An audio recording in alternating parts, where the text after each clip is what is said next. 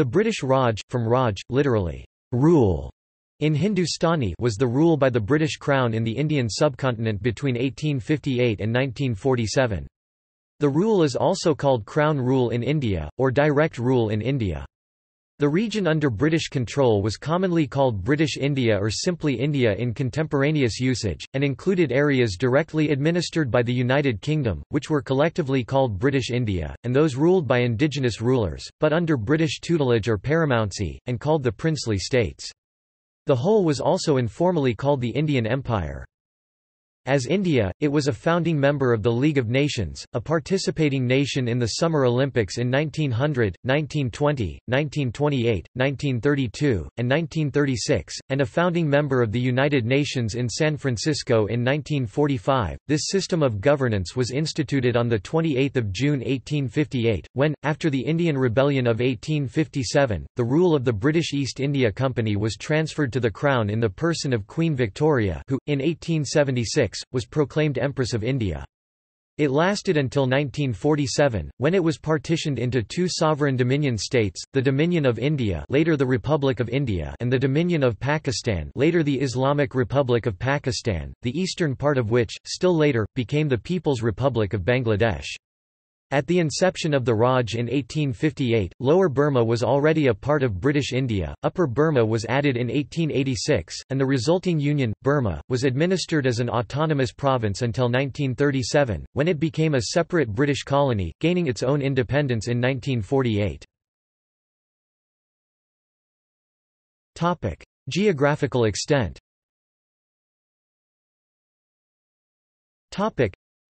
The British Raj extended over almost all present-day India, Pakistan, and Bangladesh, except for small holdings by other European nations such as Goa and Pondicherry. This area is very diverse, containing the Himalayan mountains, fertile floodplains, the Indo-Gangetic Plain, a long coastline, tropical dry forests, arid uplands, and the Thar Desert.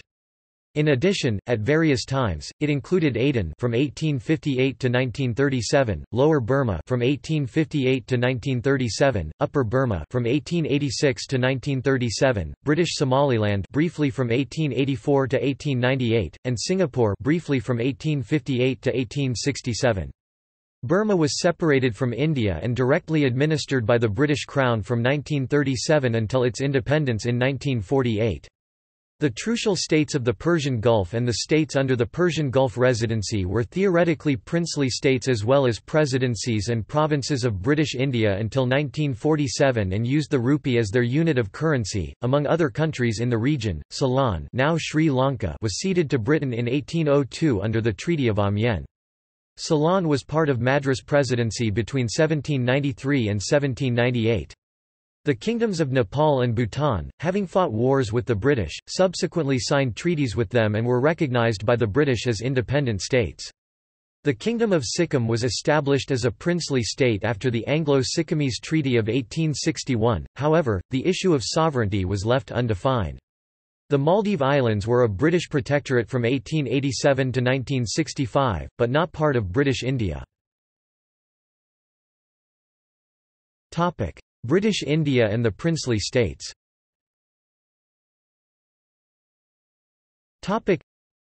India during the British Raj was made up of two types of territory, British India and the native states or princely states. In its Interpretation Act 1889, the British Parliament adopted the following definitions in Section 18(4). The expression, "British India" shall mean all territories and places within Her Majesty's dominions which are for the time being governed by Her Majesty through the Governor-General of India or through any governor or other officer subordinates to the Governor-General of India.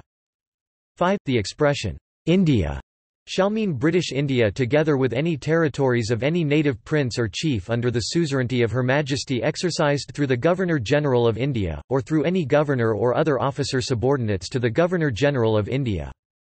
In general, the term, "British India" had been used and is still used to refer also to the regions under the rule of the British East India Company in India from 1600 to 1858. The term has also been used to refer to the "British in India." The terms, "Indian Empire" and "Empire of India", like the term, "British Empire", were not used in legislation. The monarch was known as Empress or Emperor of India, and the term was often used in Queen Victoria's Queen's speeches and prorogation speeches.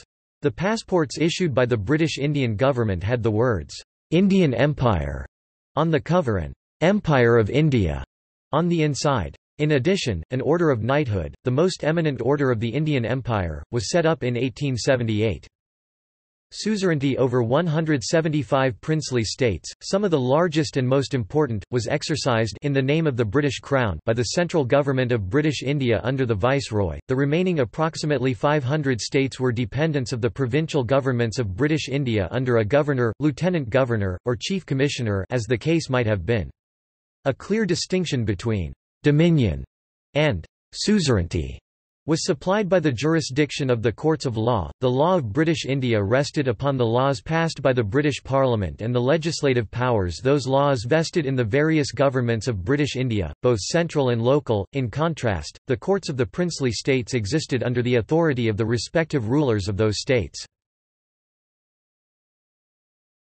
Topic: Major provinces.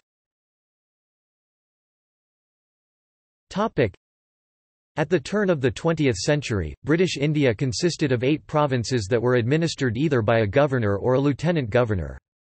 During the partition of Bengal 1905–1913, the new provinces of Assam and East Bengal were created as a lieutenant governorship. In 1911, East Bengal was reunited with Bengal, and the new provinces in the east became, Assam, Bengal, Bihar and Orissa. Minor provinces. In addition, there were a few minor provinces that were administered by a chief commissioner. Princely states. A princely state, also called a native state or an Indian state, was a British vassal state in India with an indigenous nominal Indian ruler, subject to a subsidiary alliance. There were 565 princely states when India and Pakistan became independent from Britain in August 1947. The princely states did not form a part of British India, i.e. the presidencies and provinces, as they were not directly under British rule. The larger ones had treaties with Britain that specified which rights the princes had, in the smaller ones the princes had few rights. Within the princely states external affairs, defence and most communications were under British control. The British also exercised a general influence over the state's internal politics, in part through the granting or withholding of recognition of individual rulers. Although there were nearly 600 princely states, the great majority were very small and contracted out the business of government to the British. Some 200 of the states had an area of less than 25 square kilometers, 10 square miles. The states were grouped into agencies and residencies. Topic: Organization. Topic: Following the Indian Rebellion of 1857, usually called the Indian Mutiny by the British, the Government of India Act 1858 made changes in the governance of India at 3 levels: in the imperial government in London, in the central government in Calcutta, and in the provincial governments in the presidencies and later in the provinces. In London, it provided for a cabinet-level Secretary of State for India and a 15-member Council of India, whose members were required, as one prerequisite of membership, to have spent at least 10 years in India and to have done so no more than 10 years before. Although the Secretary of State formulated the policy instructions to be communicated to India, he was required in most instances to consult the Council, but especially so in matters relating to spending of Indian revenues. The Act envisaged a system of double government, in which the Council ideally served both as a check on excesses in imperial policy making and as a body of up-to-date expertise on India. However, the Secretary of State also had special emergency powers that allowed him to make unilateral decisions, and, in reality, the Council's expertise was sometimes outdated. From 1858 until 1947, 27 individuals served as Secretary of State for India and directed the India Office. These included Sir Charles Wood (1859–1866), Marquess of Salisbury (1874–1878), later Prime Minister of Britain, John Morley (1905–1910), initiator of the Minto-Morley reforms, E.S. Montagu (1917–1922), an architect of the Montagu-Chelmsford reforms, and Frederick Pethick Lawrence (1945–1947), head of the 1946 cabinet mission to India.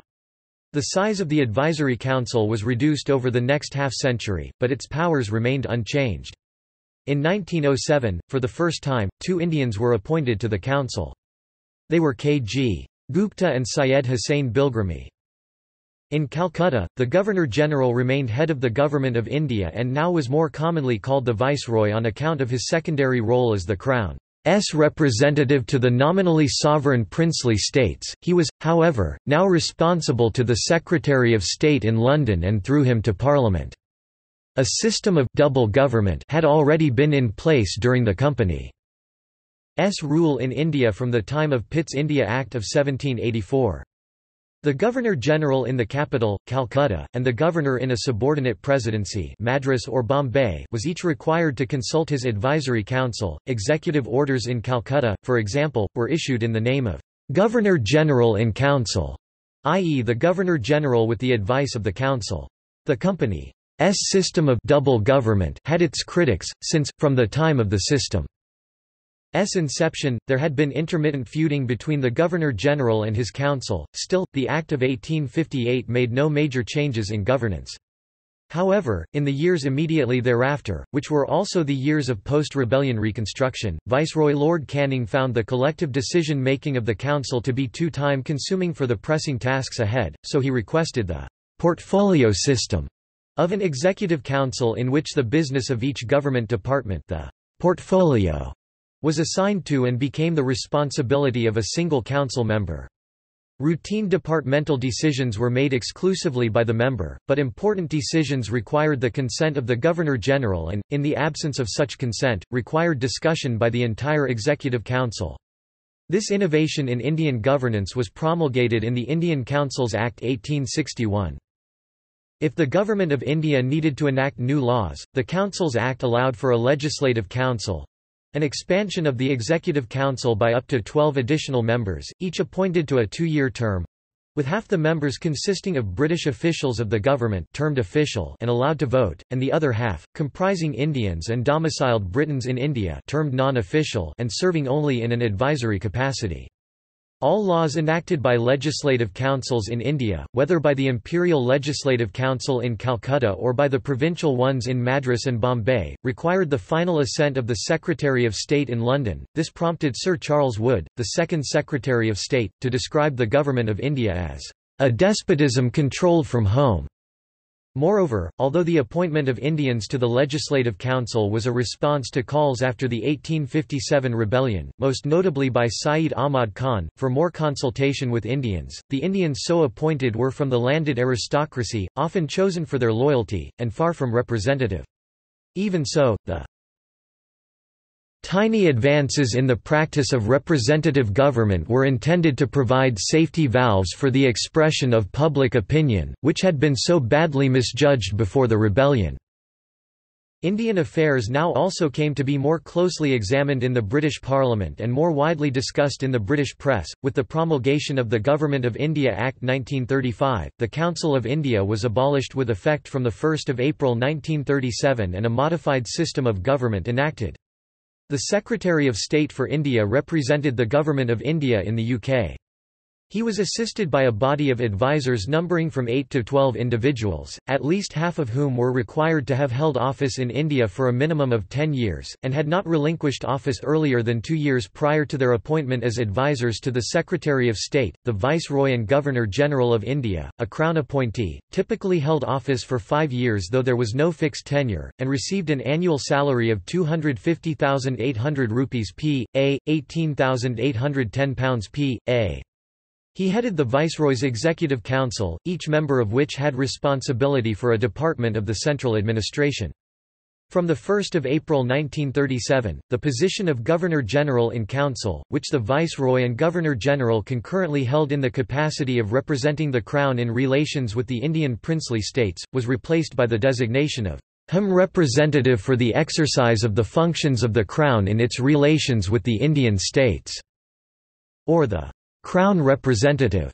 The Executive Council was greatly expanded during the Second World War, and in 1947 comprised 14 members secretaries, each of whom earned a salary of 66,000 rupees p.a., £4,950 p.a.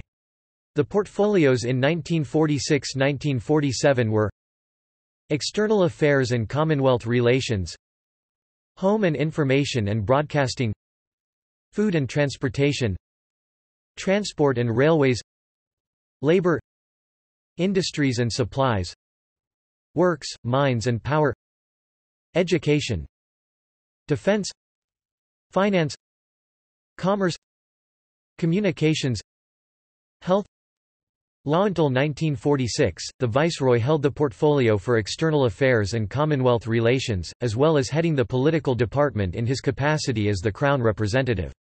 Each department was headed by a secretary excepting the Railway Department, which was headed by a Chief Commissioner of Railways under a secretary. The Viceroy and Governor-General was also the head of the bicameral Indian legislature, consisting of an upper house, the Council of State, and a lower house, the Legislative Assembly. The Viceroy was the head of the Council of State, while the Legislative Assembly, which was first opened in 1921, was headed by an elected president appointed by the Viceroy from 1921 to 1925.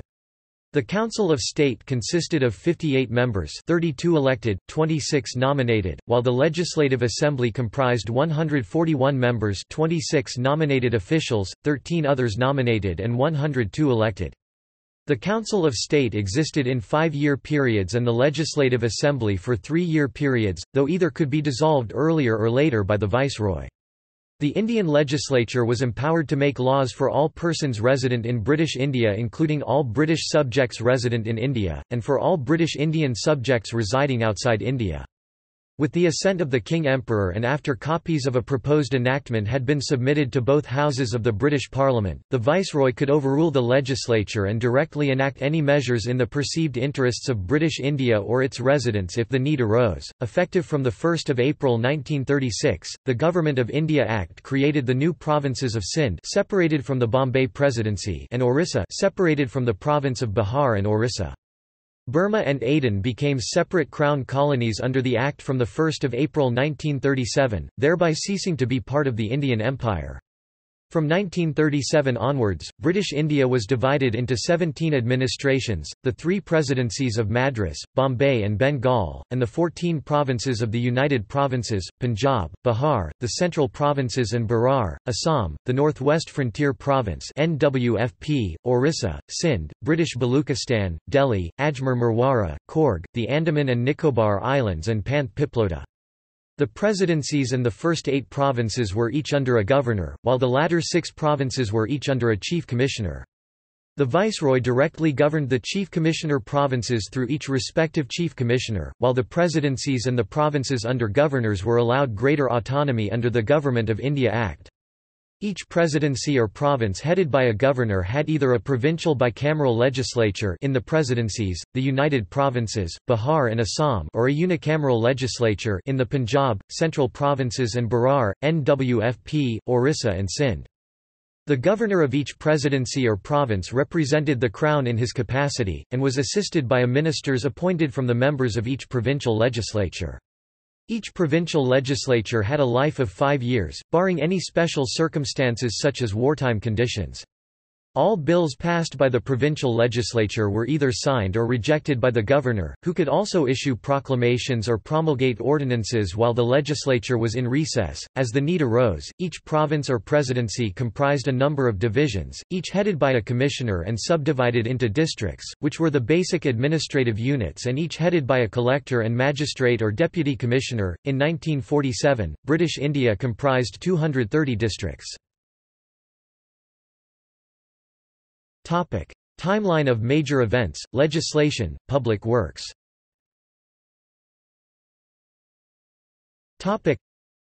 The reigning British monarchs during the period of the British Raj, 1858–1947, in silver 1 rupee coins. 1858–1914.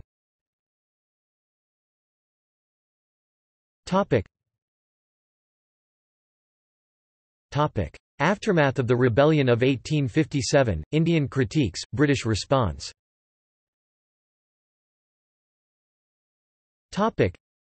Although the rebellion had shaken the British enterprise in India, it had not derailed it. After the war, the British became more circumspect. Much thought was devoted to the causes of the rebellion, and from it 3 main lessons were drawn. At a more practical level, it was felt that there needed to be more communication and camaraderie between the British and Indians—not just between British Army officers and their Indian staff but in civilian life as well. The Indian Army was completely reorganized, units composed of the Muslims and Brahmins of the United Provinces of Agra and Oudh, who had formed the core of the rebellion, were disbanded. New regiments, like the Sikhs and Baluchis, composed of Indians who, in British estimation, had demonstrated steadfastness, were formed. From then on, the Indian Army was to remain unchanged in its organization until 1947. The 1861 census had revealed that the English population in India was 125,945. Of these only about 41,862 were civilians as compared with about 84,083 European officers and men of the army. In 1880, the standing Indian Army consisted of 66,000 British soldiers, 130,000 natives, and 350,000 soldiers in the princely armies. It was also felt that both the princes and the large landholders, by not joining the rebellion, had proved to be, in Lord Canning's words, breakwaters in a storm.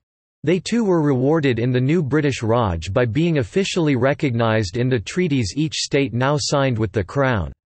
At the same time, it was felt that the peasants, for whose benefit the large land reforms of the United Provinces had been undertaken, had shown disloyalty, by, in many cases, fighting for their former landlords against the British. Consequently, no more land reforms were implemented for the next 90 years. Bengal and Bihar were to remain the realms of large land holdings, unlike the Punjab and Uttar Pradesh. Lastly, the British felt disenchanted with Indian reaction to social change. Until the rebellion, they had enthusiastically pushed through social reform, like the ban on suttee by Lord William Bentinck. It was now felt that traditions and customs in India were too strong and too rigid to be changed easily. Consequently, no more British social interventions were made, especially in matters dealing with religion, even when the British felt very strongly about the issue, as in the instance of the remarriage of Hindu child widows. This was exemplified further in Queen Victoria's proclamation released immediately after the rebellion. The proclamation stated that we disclaim alike our right and desire to impose our convictions on any of our subjects, demonstrating official British commitment to abstaining from social intervention in India.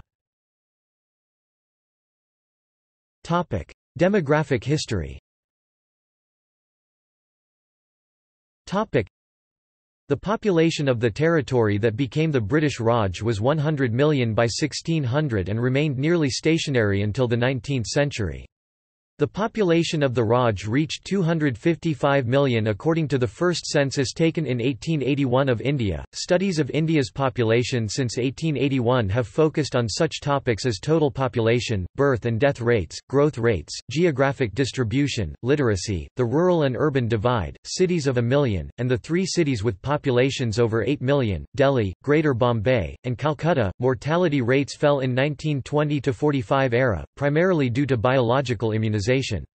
Other factors included rising incomes and better living conditions, improved better nutrition, a safer and cleaner environment, and better official health policies and medical care. Severe overcrowding in the cities caused major public health problems, as noted in an official report from 1938. In the urban and industrial areas, cramped sites, the high values of land and the necessity for the worker to live in the vicinity of his work all tend to intensify congestion and overcrowding. In the busiest centers, houses are built close together, eave touching eave, and frequently back to back. Space is so valuable that, in place of streets and roads, winding lanes provide the only approach to the houses. Neglect of sanitation is often evidenced by heaps of rotting garbage and pools of sewage, whilst the absence of latrines enhance the general pollution of air and soil. Legal modernization. Singha argues that after 1857 the colonial government strengthened and expanded its infrastructure via the court system, legal procedures, and statutes. New legislation merged the Crown and the old East India Company courts and introduced a new penal code as well as new codes of civil and criminal procedure, based largely on English law. In the 1860s to 1880s the Raj set up compulsory registration of births, deaths, and marriages, as well as adoptions, property deeds, and wills. The goal was to create a stable, usable public record and verifiable identities. However, there was opposition from both Muslim and Hindu elements who complained that the new procedures for census taking and registration threatened to uncover female privacy. Purdah rules prohibited women from saying their husband's name or having their photograph taken. An all-India census was conducted between 1868 and 1871, often using total numbers of females in a household rather than individual names. Select groups which the Raj reformers wanted to monitor statistically included those reputed to practice female infanticide, prostitutes, lepers, and eunuchs. Murshid argues that women were in some ways more restricted by the modernization of the laws. They remained tied to the strictures of their religion, caste, and customs, but now with an overlay of British Victorian attitudes. Their inheritance rights to own and manage property were curtailed. The new English laws were somewhat harsher. Court rulings restricted the rights of second wives and their children regarding inheritance. A woman had to belong to either a father or a husband to have any rights. Civilizing mission.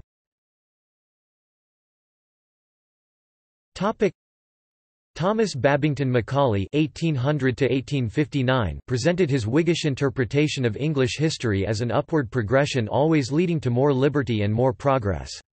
Macaulay simultaneously was a leading reformer involved in transforming the educational system of India.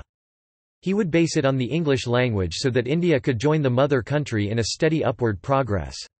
Macaulay took Burke's emphasis on moral rule and implemented it in actual school reforms, giving the British Empire a profound moral mission to civilize the natives. Yale professor Karuna Mantina has argued that the civilizing mission did not last long, for she says that benevolent reformers were the losers in key debates, such as those following the 1857 rebellion in India, and the scandal of Governor Edward Eyre's brutal repression of the Morant Bay Rebellion in Jamaica in 1865. The rhetoric continued, but it became an alibi for British misrule and racism. No longer was it believed that the natives could truly make progress, instead they had to be ruled by heavy hand, with democratic opportunities postponed indefinitely. As a result, the central tenets of liberal imperialism were challenged as various forms of rebellion, resistance and instability in the colonies precipitated a broad-ranging reassessment less than pre greater than the equation of good government with the reform of native society, which was at the core of the discourse of liberal empire, would be subject to mounting skepticism. English historian Peter Kane has challenged Mantina, arguing that the imperialists truly believed that British rule would bring to the subjects the benefits of ordered liberty, thereby Britain could fulfil its moral duty and achieve its own greatness. Much of the debate took place in Britain itself, and the imperialists worked hard to convince the general population that the civilizing mission was well underway. This campaign served to strengthen imperial support at home, and thus, says Kane, to bolster the moral authority of the gentlemanly elites who ran the empire. Education. The British made widespread education in English a high priority. During the time of the East India Company, Thomas Babington Macaulay had made schooling taught in English a priority for the Raj in his famous Minute of February 1835 and succeeded in implementing ideas previously put forward by Lord William Bentinck, the Governor-General between 1828 and 1835. Bentinck favoured the replacement of Persian by English as the official language, the use of English as the medium of instruction, and the training of English-speaking Indians as teachers. He was inspired by utilitarian ideas and called for useful learning. However, Bentinck's proposals were rejected by London officials. Under Macaulay, thousands of elementary and secondary schools were opened, they typically had an all-male student body. Missionaries opened their own schools that taught Christianity and the 3 Rs. Belenois argues that as civil servants became more isolated and resorted to scientific racism, missionary schools became more engaged with Indians, grew increasingly sympathetic to Indian culture, and adamantly opposed scientific racism. Universities in Calcutta, Bombay, and Madras were established in 1857, just before the rebellion. By 1890 some 60,000 Indians had matriculated, chiefly in the liberal arts or law. About a third entered public administration, and another third became lawyers. The result was a very well-educated professional state bureaucracy. By 1887 of 21,000 mid-level civil service appointments, 45% were held by Hindus, 7% by Muslims, 19% by Eurasians, European father and Indian mother, and 29% by Europeans. Of the 1,000 top-level positions, almost all were held by Britons, typically with an Oxbridge degree. The government, often working with local philanthropists, opened 186 universities and colleges of higher education by 1911. They enrolled 36,000 students, over 90% men. By 1939 the number of institutions had doubled and enrollment reached 145,000. The curriculum followed classical British standards of the sort set by Oxford and Cambridge and stressed English literature and European history. Nevertheless, by the 1920s the student bodies had become hotbeds of Indian nationalism. Missions. As the Anglican Church was the established Church of England, it had an impact on India with the arrival of the British. Citing the Great Commission, Joseph White, a Laudian professor of Arabic at the University of Oxford, preached before the university in 1784 on the duty of promoting the universal and progressive message of Christianity among our Mohammedan and Gentoo subjects in India. In 1889, the Prime Minister of Great Britain, Robert Gascoigne Cecil, 3rd Marquess of Salisbury, expressed similar sentiments, stating that, "It is not only our duty but is in our interest to promote the diffusion of Christianity as far as possible throughout the length and breadth of India." The growth of the British Indian Army led to the arrival of many Anglican chaplains in India. Following the arrival of the Church of England's Church Mission Society in 1814, the Diocese of Calcutta of the Church of India, Burma and Ceylon was erected, with its St. Paul's Cathedral being built in 1847. By 1930, the Church of India, Burma and Ceylon had 14 dioceses across the Indian Empire. Missionaries from other Christian denominations came to British India as well. Lutheran missionaries, for example, arrived in Calcutta in 1836 and by the year 1880 there were over 31,200 Lutheran Christians spread out in 1,052 villages. Methodists began arriving in India in 1783 and established missions with a focus on education, health ministry, and evangelism. In the 1790s, Christians from the London Missionary Society and Baptist Missionary Society began doing missionary work in the Indian Empire. In Nayur, the London Missionary Society Hospital pioneered improvements in the public health system for the treatment of diseases even before organized attempts were made by the colonial Madras Presidency, reducing the death rate substantially. After 1857, the establishment of schools and hospitals by British Christian missionaries became a pivotal feature of missionary work and the principal vehicles for conversion. Christ Church College 1866 and St. Stephen's College 1881 are two examples of prominent church-affiliated educational institutions founded during the British Raj. Within educational institutions established during the British Raj, Christian texts, especially the Bible, were a part of the curricula. During the British Raj, Christian missionaries developed writing systems for Indian languages that previously did not have one. Christian missionaries in India also worked to increase literacy and also engaged in social activism, such as fighting against prostitution, championing the right of widowed women to remarry, and trying to stop early marriages for women. Among British women, Zenana missions became a popular method to win converts to Christianity. Economic history. Topic. Topic. Economic trends.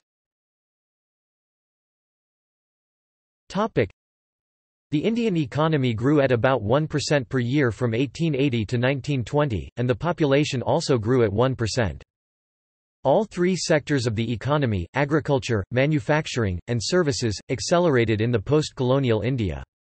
In agriculture, a «green revolution» took place in the 1870s.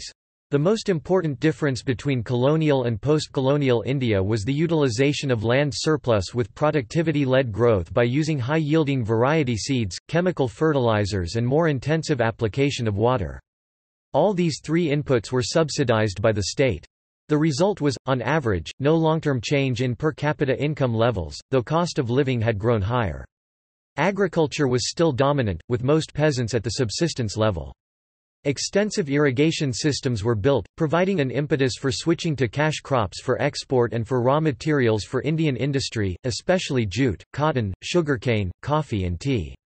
India's global share of GDP fell drastically from above 20% to less than 5% in the colonial period.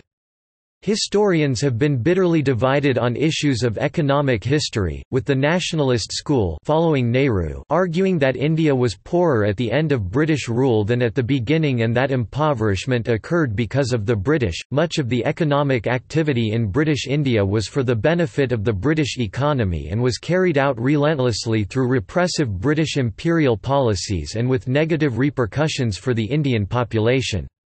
This is reified in India's large exports of wheat to Britain, despite a major famine that claimed between 6 and 10 million lives in the late 1870s, these exports remained unchecked. A colonial government committed to laissez-faire economics refused to interfere with these exports or provide any relief, declaring it, "a mistake to spend so much money to save a lot of black fellows." Industry. The entrepreneur Jamsetji Tata (1839–1904) began his industrial career in 1877 with the Central India Spinning, Weaving, and Manufacturing Company in Bombay. While other Indian mills produced cheap coarse yarn and later cloth using local short staple cotton and cheap machinery imported from Britain, Tata did much better by importing expensive longer stapled cotton from Egypt and buying more complex ring spindle machinery from the United States to spin finer yarn that could compete with imports from Britain. In the 1890s, he launched plans to move into heavy industry using Indian funding. The Raj did not provide capital, but, aware of Britain's declining position against the US and Germany in the steel industry, it wanted steel mills in India.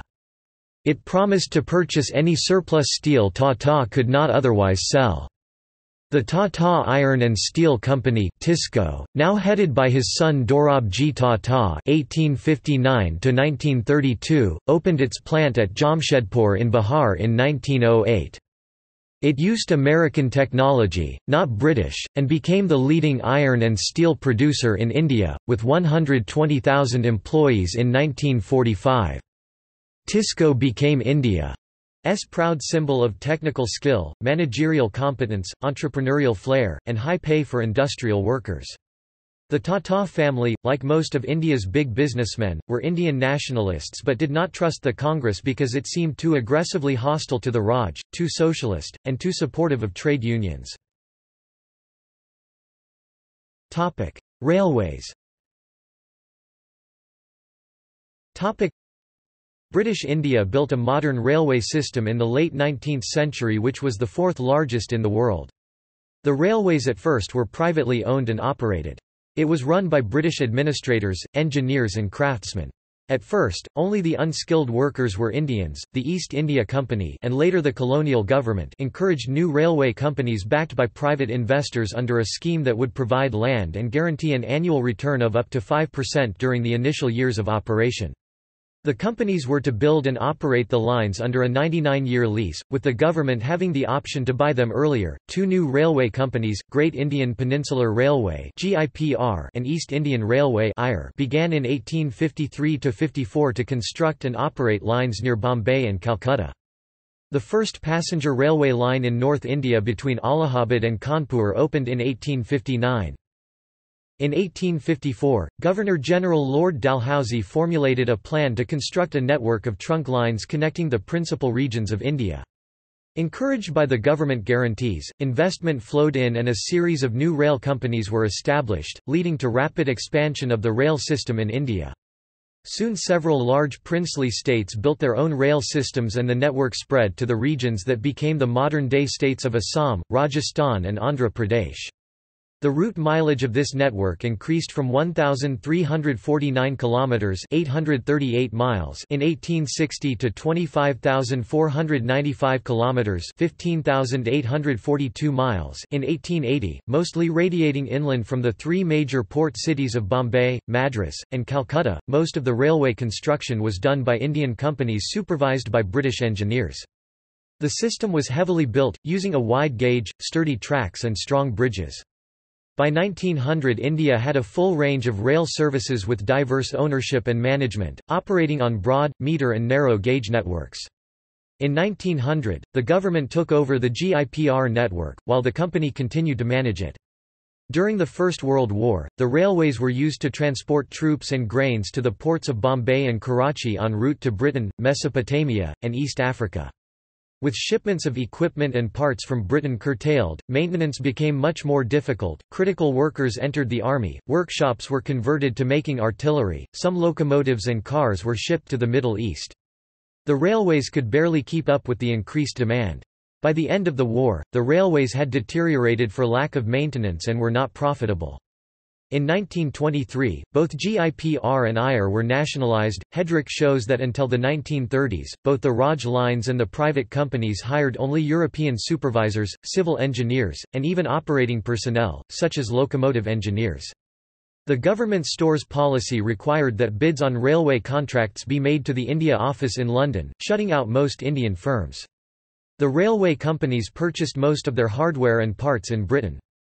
There were railway maintenance workshops in India, but they were rarely allowed to manufacture or repair locomotives.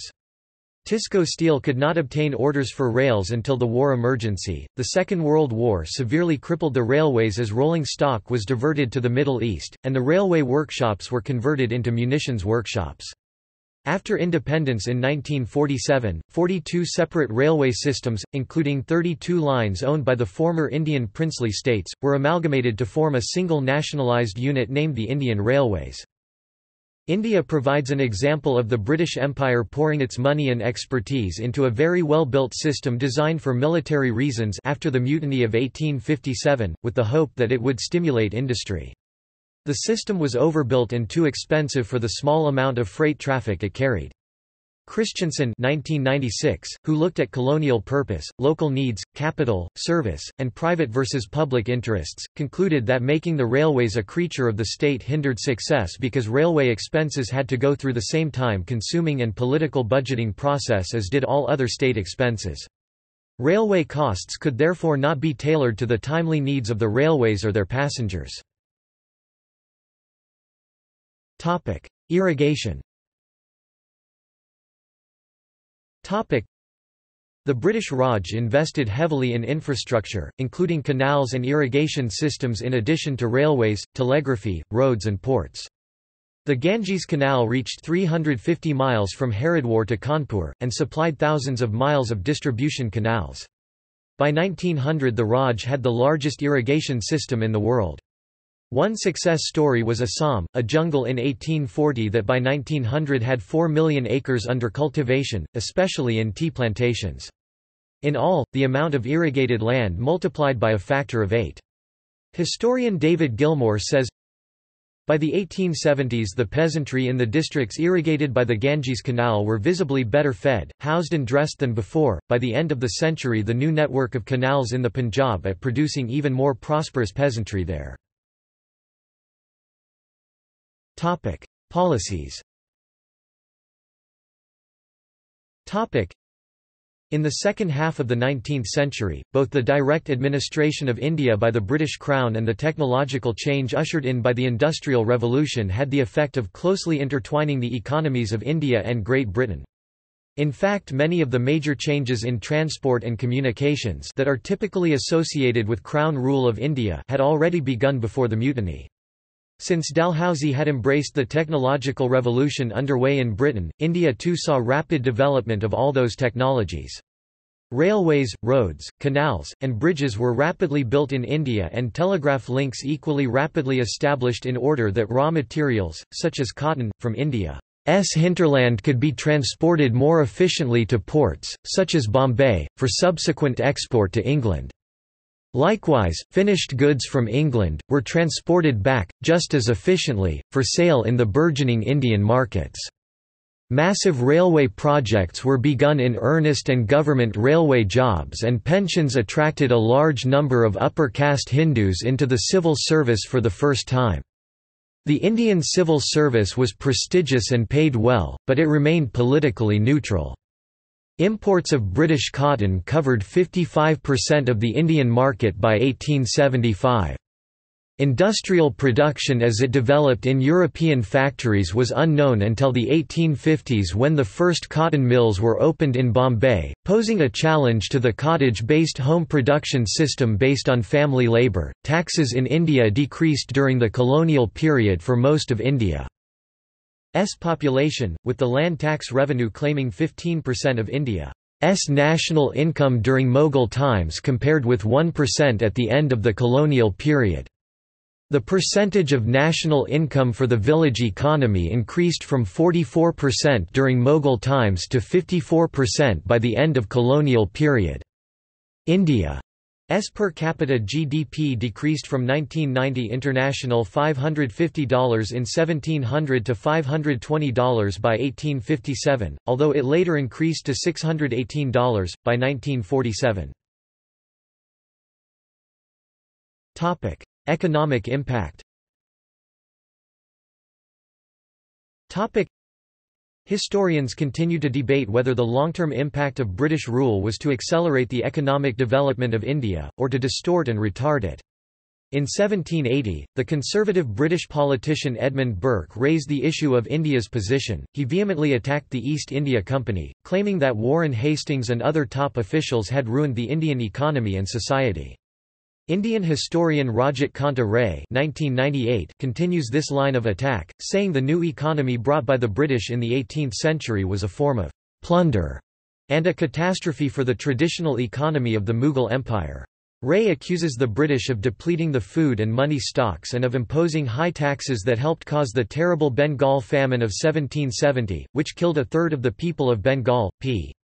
J. Marshall shows that recent scholarship has reinterpreted the view that the prosperity of the formerly benign Mughal rule gave way to poverty and anarchy.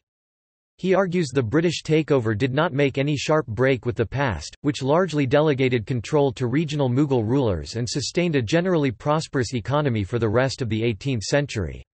Marshall notes the British went into partnership with Indian bankers and raised revenue through local tax administrators and kept the old Mughal rates of taxation. Many historians agree that the East India Company inherited an onerous taxation system that took one-third of the produce of Indian cultivators.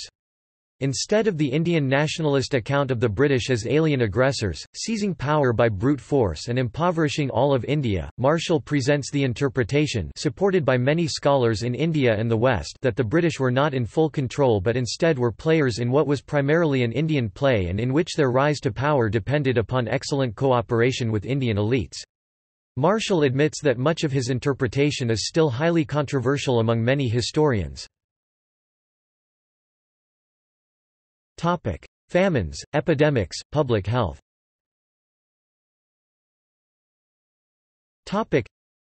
According to economist Angus Maddison, the British contributed to public health by introducing smallpox vaccination, establishing Western medicine and training modern doctors, by killing rats, and establishing quarantine procedures. As a result, the death rate fell and the population of India grew more than 2.5 times between 1757 and 1947. Population growth worsened the plight of the peasantry. As a result of peace and improved sanitation and health, the Indian population rose from perhaps 100 million in 1700 to 300 million by 1920.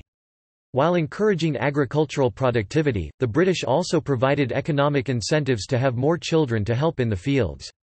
Although a similar population increase occurred in Europe at the same time, the growing numbers could be absorbed by industrialisation or emigration to the Americas and Australia. India enjoyed neither an industrial revolution nor an increase in food growing. Moreover, Indian landlords had a stake in the cash crop system and discouraged innovation. As a result, population numbers far outstripped the amount of available food and land, creating dire poverty and widespread hunger. During the British Raj, India experienced some of the worst famines ever recorded, including the Great Famine of 1876–1878, in which 6.1 million to 10.3 million people died, and the Indian Famine of 1899–1900, in which 1.25 to 10 million people died. Recent research, including work by Mike Davis and Amartya Sen, argue that famines in India were made more severe by British policies in India. An El Niño event caused the Indian famine of 1876–1878, having been criticised for the badly bungled relief effort during the Orissa famine of 1866. British authorities began to discuss famine policy soon afterwards, and in early 1868 Sir William Muir, Lieutenant Governor of the North-Western Provinces, issued a famous order stating that every district officer would be held personally responsible that no deaths occurred from starvation which could have been avoided by any exertion or arrangement on his part or that of his subordinates. The first cholera pandemic began in Bengal, then spread across India by 1820. 10,000 British troops and countless Indians died during this pandemic. Estimated deaths in India between 1817 and 1860 exceeded 15 million. Another 23 million died between 1865 and 1917. The third pandemic of plague started in China in the middle of the 19th century, spreading disease to all inhabited continents and killing 10 million people in India alone. Waldemar Haffkine, who mainly worked in India, became the first microbiologist to develop and deploy vaccines against cholera and bubonic plague. In 1925 the plague laboratory in Bombay was renamed the Haffkine Institute. Fevers ranked as one of the leading causes of death in India in the 19th century. Britain's Sir Ronald Ross, working in the Presidency General Hospital in Calcutta, finally proved in 1898 that mosquitoes transmit malaria, while on assignment in the Deccan at Secunderabad, where the Centre for Tropical and Communicable Diseases is now named in his honour. In 1881 there were around 120,000 leprosy patients. The central government passed the Lepers Act of 1898, which provided legal provision for forcible confinement of leprosy sufferers in India. Under the direction of Mount Stuart Elphinstone, a program was launched to propagate smallpox vaccination. Mass vaccination in India resulted in a major decline in smallpox mortality by the end of the 19th century. In 1849 nearly 13% of all Calcutta deaths were due to smallpox. Between 1868 and 1907, there were approximately 4.7 million deaths from smallpox. Sir Robert Grant directed his attention to establishing a systematic institution in Bombay for imparting medical knowledge to the natives. In 1860, Grant Medical College became one of the 4 recognised colleges for teaching courses leading to degrees, alongside Elphinstone College, Deccan College, and Government Law College, Mumbai. 1860s to 1890s, New Middle Class, Indian National Congress. By 1880, a new middle class had arisen in India and spread thinly across the country. Moreover, there was a growing solidarity among its members, created by the joint stimuli of encouragement and irritation. The encouragement felt by this class came from its success in education and its ability to avail itself of the benefits of that education, such as employment in the Indian civil service. It came too from Queen Victoria's proclamation of 1858, in which she had declared, "We hold ourselves bound to the natives of our Indian territories by the same obligation of duty which bind us to all our other subjects." Indians were especially encouraged when Canada was granted Dominion status in 1867 and established an autonomous democratic constitution. Lastly, the encouragement came from the work of contemporaneous Oriental scholars like Monier Williams and Max Muller, who in their works had been presenting ancient India as a great civilization. Irritation, on the other hand, came not just from incidents of racial discrimination at the hands of the British in India, but also from governmental actions like the use of Indian troops in imperial campaigns, e.g. in the Second Anglo-Afghan War, and the attempts to control the vernacular press, e.g. in the Vernacular Press Act of 1878. It was, however, Viceroy Lord Ripon's partial reversal of the Ilbert Bill 1883, a legislative measure that had proposed putting Indian judges in the Bengal presidency on equal footing with British ones, that transformed the discontent into political action.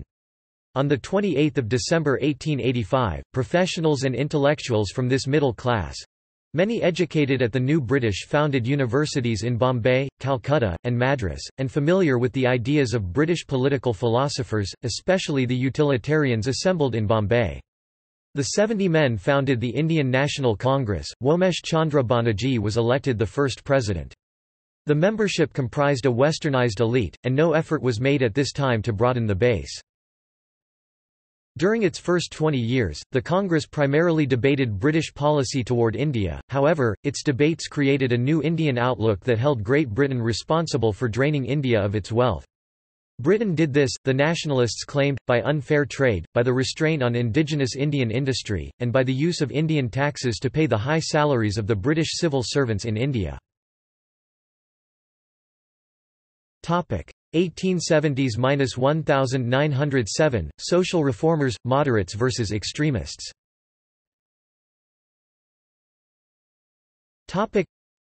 Thomas Baring served as Viceroy of India 1872–1876. Baring's major accomplishments came as an energetic reformer who was dedicated to upgrading the quality of government in the British Raj. He began large-scale famine relief, reduced taxes, and overcame bureaucratic obstacles in an effort to reduce both starvation and widespread social unrest. Although appointed by a liberal government, his policies were much the same as viceroys appointed by conservative governments. Social reform was in the air by the 1880s. For example, Pandita Ramabai, poet, Sanskrit scholar, and a champion of the emancipation of Indian women, took up the cause of widow remarriage, especially of Brahmin widows, later converted to Christianity. By 1900 reform movements had taken root within the Indian National Congress.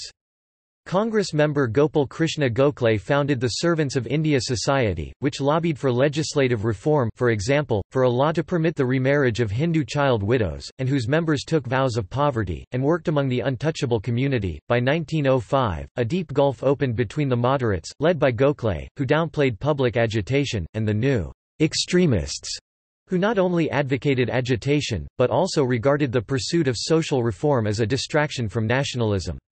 Prominent among the extremists was Bal Gangadhar Tilak, who attempted to mobilize Indians by appealing to an explicitly Hindu political identity, displayed, for example, in the annual public Ganapati festivals that he inaugurated in western India. Partition of Bengal 1905 to 1911.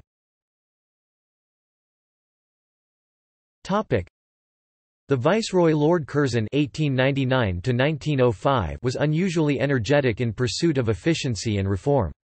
His agenda included the creation of the Northwest Frontier Province, small changes in the civil service, speeding up the operations of the Secretariat, setting up a gold standard to ensure a stable currency, creation of a railway board, irrigation reform, reduction of peasant debts, lowering the cost of telegrams, archaeological research and the preservation of antiquities, improvements in the universities, police reforms, upgrading the roles of the native states, a new commerce and industry department, promotion of industry, revised land revenue policies, lowering taxes, setting up agricultural banks, creating an agricultural department, sponsoring agricultural research, establishing an imperial library, creating an imperial cadet corps, new famine codes, and, indeed, reducing the smoke nuisance in Calcutta. Trouble emerged for Curzon when he divided the largest administrative subdivision in British India, the Bengal province, into the Muslim-majority province of eastern Bengal and Assam and the Hindu-majority province of West Bengal, present-day Indian states of West Bengal, Bihar, and Odisha.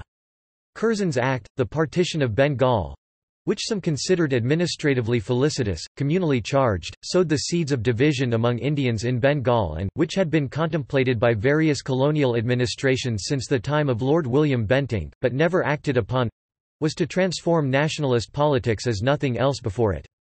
The Hindu elite of Bengal, among them many who owned land in East Bengal that was leased out to Muslim peasants, protested fervidly, following the partition of Bengal, which was a strategy set out by Lord Curzon to weaken the nationalist movement. Tilak encouraged the Swadeshi movement and the boycott movement. The movement consisted of the boycott of foreign goods and also the social boycott of any Indian who used foreign goods. The Swadeshi movement consisted of the usage of natively produced goods. Once foreign goods were boycotted, there was a gap which had to be filled by the production of those goods in India itself. Bal Gangadhar Tilak said that the Swadeshi and boycott movements are two sides of the same coin. The large Bengali Hindu middle class, the Bhadralok, upset at the prospect of Bengalis being outnumbered in the new Bengal province by Biharis and Orias, felt that Curzon's act was punishment for their political assertiveness. The pervasive protests against Curzon's decision took the form predominantly of the Swadeshi Buy Indian campaign led by two-time Congress President, Surendranath Banerjee, and involved boycott of British goods. The rallying cry for both types of protest was the slogan Bande Mataram, Hail to the Mother, which invoked a mother goddess, who stood variously for Bengal, India, and the Hindu goddess Kali. Sri Aurobindo never went beyond the law when he edited the Bande Mataram magazine. It preached independence but within the bounds of peace as far as possible. Its goal was passive resistance. The unrest spread from Calcutta to the surrounding regions of Bengal when students returned home to their villages and towns. Some joined local political youth clubs emerging in Bengal at the time, some engaged in robberies to fund arms, and even attempted to take the lives of Raj officials. However, the conspiracies generally failed in the face of intense police work. The Swadeshi boycott movement cut imports of British textiles by 25%. The Swadeshi cloth, although more expensive and somewhat less comfortable than its Lancashire competitor, was worn as a mark of national pride by people all over India. 1906–1909, Muslim League, Minto-Morley reforms.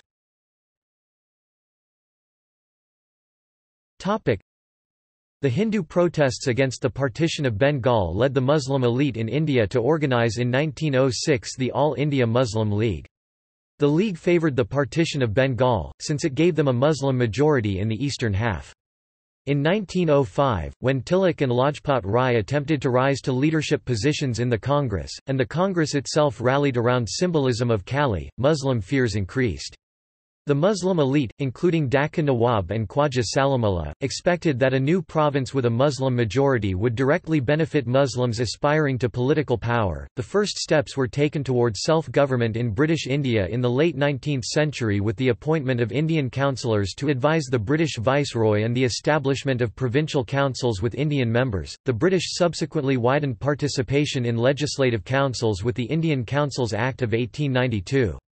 Municipal corporations and district boards were created for local administration, they included elected Indian members. The Indian Councils Act 1909, known as the Morley-Minto Reforms, John Morley was the Secretary of State for India, and Minto was Viceroy, gave Indians limited roles in the central and provincial legislatures. Upper-class Indians, rich landowners and businessmen were favoured. The Muslim community was made a separate electorate and granted double representation. The goals were quite conservative but they did advance the elective principle. The partition of Bengal was rescinded in 1911 and announced at the Delhi Durbar at which King George V came in person and was crowned Emperor of India. He announced the capital would be moved from Calcutta to Delhi. This period saw an increase in the activities of revolutionary groups, which included Bengal's Anushilan Samiti and the Punjab's Ghadar Party. The British authorities were, however, able to crush violent rebels swiftly, in part because the mainstream of educated Indian politicians opposed violent revolution. 1914–1947.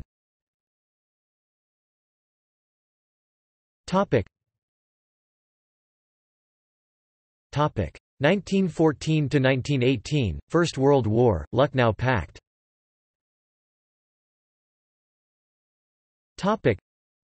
The First World War would prove to be a watershed in the imperial relationship between Britain and India. Shortly prior to the outbreak of war, the Government of India had indicated that they could furnish 2 divisions plus a cavalry brigade, with a further division in case of emergency. Some 1.4 million Indian and British soldiers of the British Indian Army took part in the war, primarily in Iraq and the Middle East. Their participation had a wider cultural fallout as news spread how bravely soldiers fought and died alongside British soldiers, as well as soldiers from dominions like Canada and Australia. India's international profile rose during the 1920s, as it became a founding member of the League of Nations in 1920 and participated, under the name, Les Indies Anglaises, British India, in the 1920 Summer Olympics in Antwerp. Back in India, especially among the leaders of the Indian National Congress, the war led to calls for greater self-government for Indians. After the 1906 split between the moderates and the extremists, organized political activity by the Congress had remained fragmented until 1914, when Bal Gangadhar Tilak was released from prison and began to sound out other Congress leaders about possible reunification. That, however, had to wait until the demise of Tilak's principal moderate opponents, Gopal Krishna Gokhale and Pherozeshah Mehta, in 1915, whereupon an agreement was reached for Tilak's ousted group to re-enter the Congress. In the 1916 Lucknow session of the Congress, Tilak's supporters were able to push through a more radical resolution which asked for the British to declare that it was their aim and intention to confer self-government on India at an early date. Soon, other such rumblings began to appear in public pronouncements. In 1917, in the Imperial Legislative Council, Madan Mohan Malviya spoke of the expectations the war had generated in India. I venture to say that the war has put the clock 50 years forward.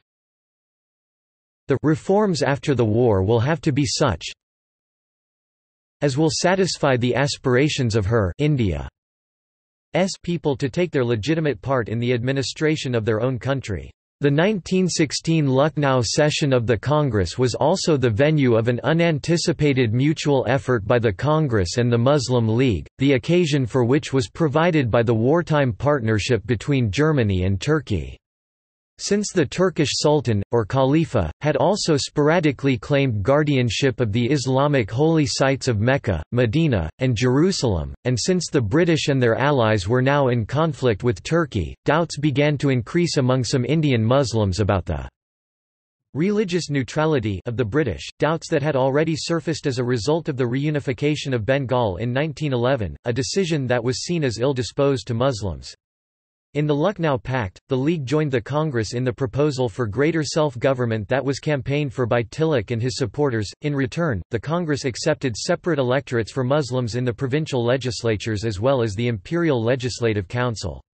In 1916, the Muslim League had anywhere between 500 and 800 members and did not yet have its wider following among Indian Muslims of later years. In the League itself, the pact did not have unanimous backing, having largely been negotiated by a group of Young Party Muslims from the United Provinces UP, most prominently, 2 brothers Muhammad and Shaukat Ali, who had embraced the pan-Islamic cause. However, it did have the support of a young lawyer from Bombay, Muhammad Ali Jinnah, who was later to rise to leadership roles in both the League and the Indian independence movement.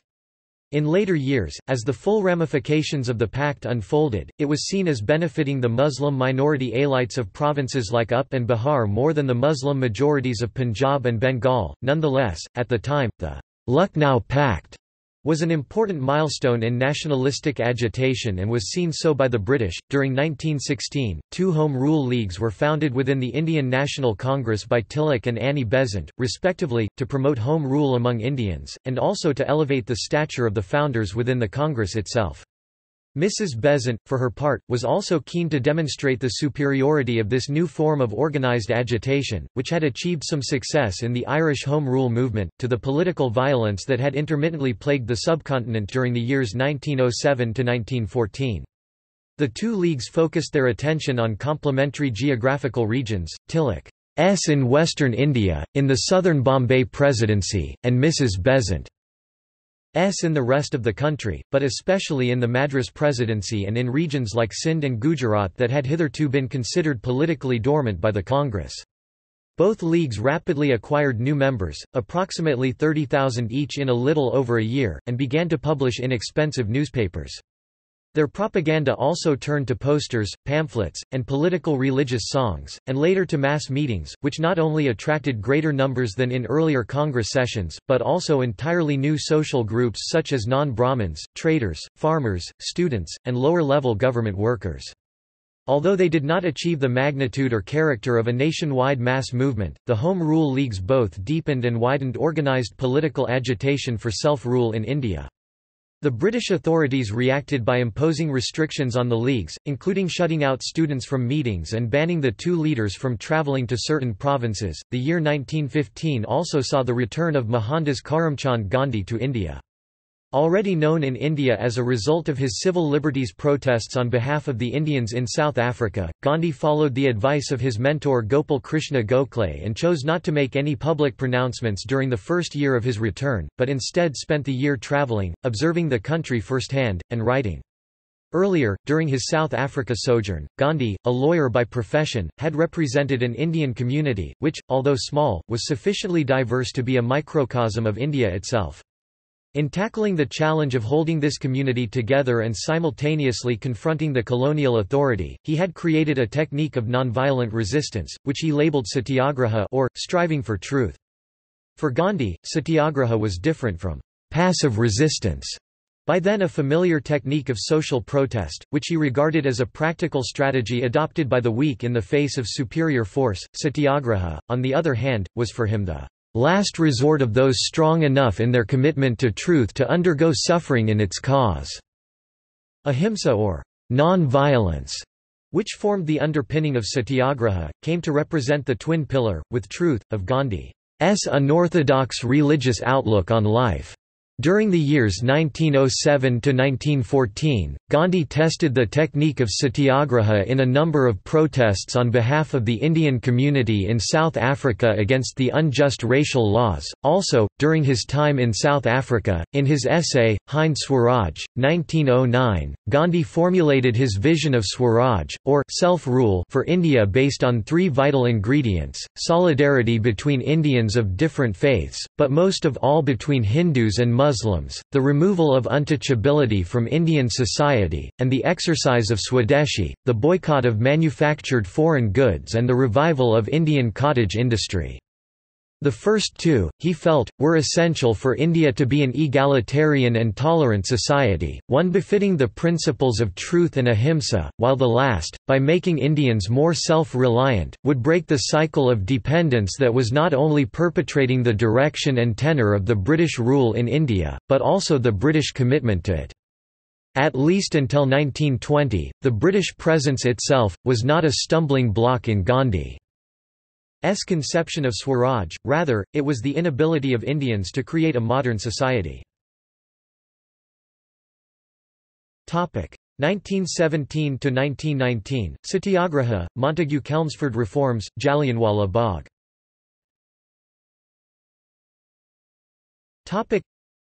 Gandhi made his political debut in India in 1917 in Champaran district in Bihar, near the Nepal border, where he was invited by a group of disgruntled tenant farmers who, for many years, had been forced into planting indigo for dyes on a portion of their land and then selling it at below-market prices to the British planters who had leased them the land. Upon his arrival in the district, Gandhi was joined by other agitators, including a young Congress leader, Rajendra Prasad, from Bihar, who would become a loyal supporter of Gandhi and go on to play a prominent role in the Indian independence movement. When Gandhi was ordered to leave by the local British authorities, he refused on moral grounds, setting up his refusal as a form of individual satyagraha. Soon, under pressure from the viceroy in Delhi who was anxious to maintain domestic peace during wartime, the provincial government rescinded Gandhi's expulsion order, and later agreed to an official enquiry into the case. Although the British planters eventually gave in, they were not won over to the farmers' cause, and thereby did not produce the optimal outcome of a satyagraha that Gandhi had hoped for. Similarly, the farmers themselves, although pleased at the resolution, responded less than enthusiastically to the concurrent projects of rural empowerment and education that Gandhi had inaugurated in keeping with his ideal of Swaraj. The following year Gandhi launched 2 more satyagrahas, both in his native Gujarat, one in the rural Kara district where land-owning farmers were protesting increased land revenue and the other in the city of Ahmedabad, where workers in an Indian-owned textile mill were distressed about their low wages. The satyagraha in Ahmedabad took the form of Gandhi fasting and supporting the workers in a strike, which eventually led to a settlement. In Kara, in contrast, although the farmers' cause received publicity from Gandhi's presence, the satyagraha itself, which consisted of the farmers' collective decision to withhold payment, was not immediately successful, as the British authorities refused to back down.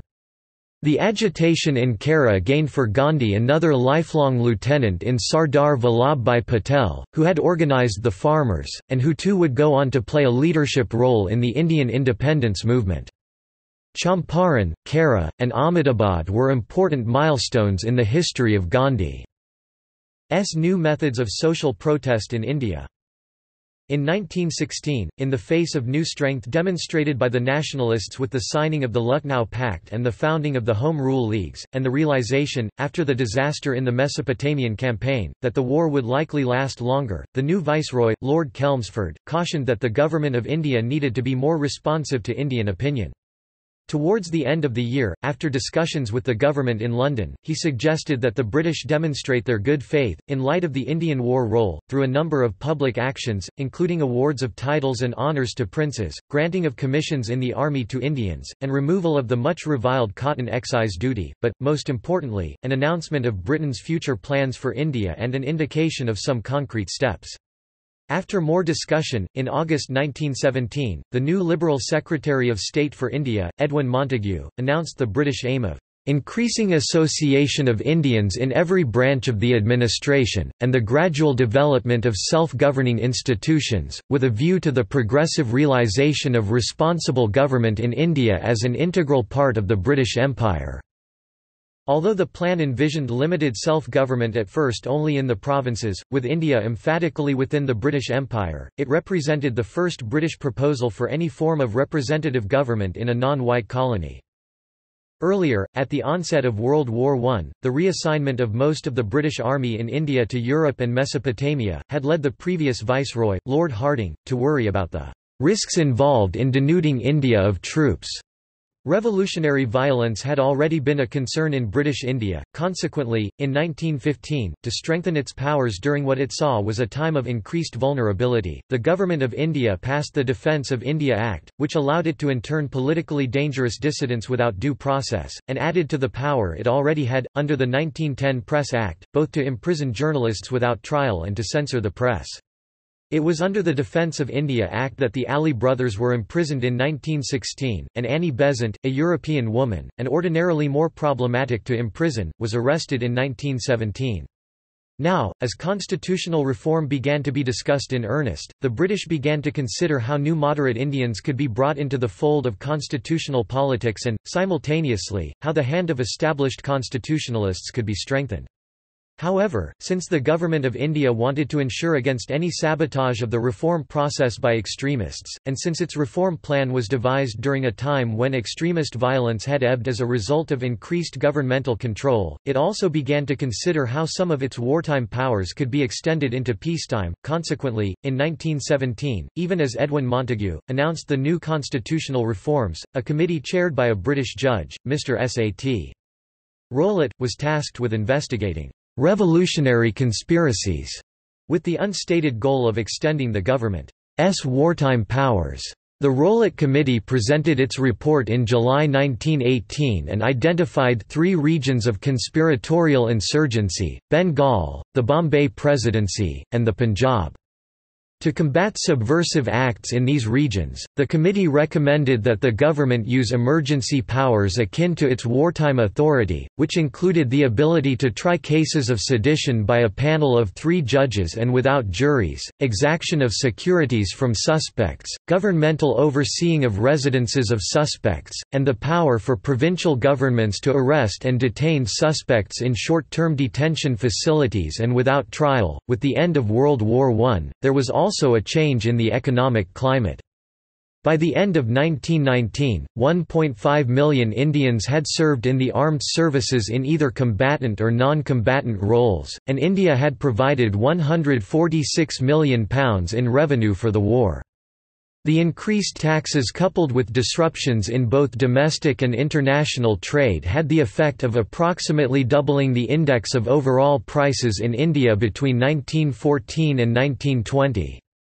Returning war veterans, especially in the Punjab, created a growing unemployment crisis, and post-war inflation led to food riots in Bombay, Madras, and Bengal provinces, a situation that was made only worse by the failure of the 1918–19 monsoon and by profiteering and speculation.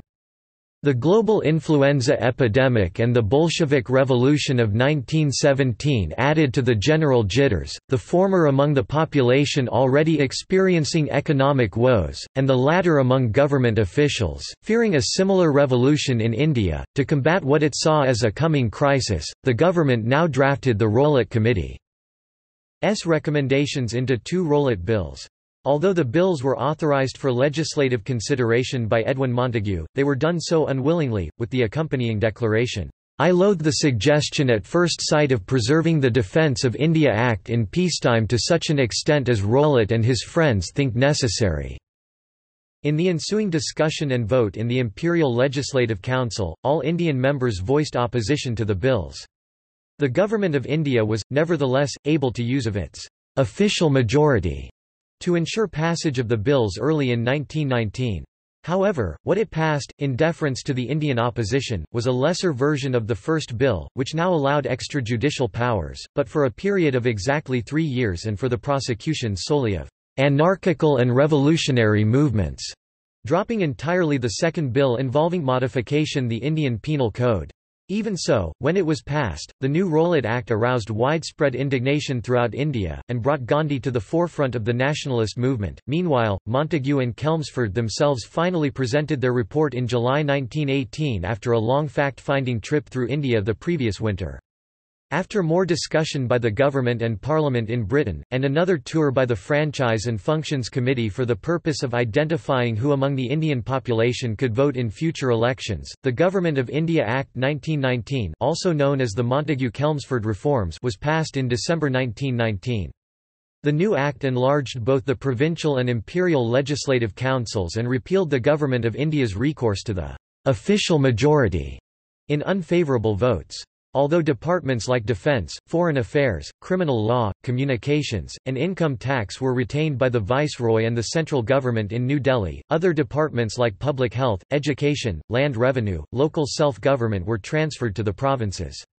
The provinces themselves were now to be administered under a new diarchical system, whereby some areas like education, agriculture, infrastructure development, and local self-government became the preserve of Indian ministers and legislatures, and ultimately the Indian electorates, while others like irrigation, land revenue, police, prisons, and control of media remained within the purview of the British governor and his executive council. The new act also made it easier for Indians to be admitted into the civil service and the Army Officer Corps. A greater number of Indians were now enfranchised, although, for voting at the national level, they constituted only 10% of the total adult male population, many of whom were still illiterate. In the provincial legislatures, the British continued to exercise some control by setting aside seats for special interests they considered cooperative or useful. In particular, rural candidates, generally sympathetic to British rule and less confrontational, were assigned more seats than their urban counterparts. Seats were also reserved for non-Brahmins, landowners, businessmen, and college graduates. The principle of communal representation, an integral part of the Minto-Morley reforms, and more recently of the Congress Muslim League Lucknow Pact, was reaffirmed, with seats being reserved for Muslims, Sikhs, Indian Christians, Anglo-Indians, and domiciled Europeans, in both provincial and imperial legislative councils. The Montagu-Chelmsford reforms offered Indians the most significant opportunity yet for exercising legislative power, especially at the provincial level. However, that opportunity was also restricted by the still limited number of eligible voters, by the small budgets available to provincial legislatures, and by the presence of rural and special interest seats that were seen as instruments of British control. Its scope was unsatisfactory to the Indian political leadership, famously expressed by Annie Besant as something "unworthy of England to offer and India to accept." The Jallianwala Bagh massacre, or Amritsar massacre, took place in the Jallianwala Bagh public garden in the predominantly Sikh northern city of Amritsar. After days of unrest, Brigadier General Reginald E.H. Dyer forbade public meetings, and on Sunday 13 April 1919 50 British Indian Army soldiers commanded by Dyer began shooting at an unarmed gathering of thousands of men, women, and children without warning. Casualty estimates vary widely, with the Government of India reporting 379 dead, with 1,100 wounded. The Indian National Congress estimated 3 times the number of dead. Dyer was removed from duty, but he became a celebrated hero in Britain among people with connections to the Raj. Historians consider the episode was a decisive step towards the end of British rule in India.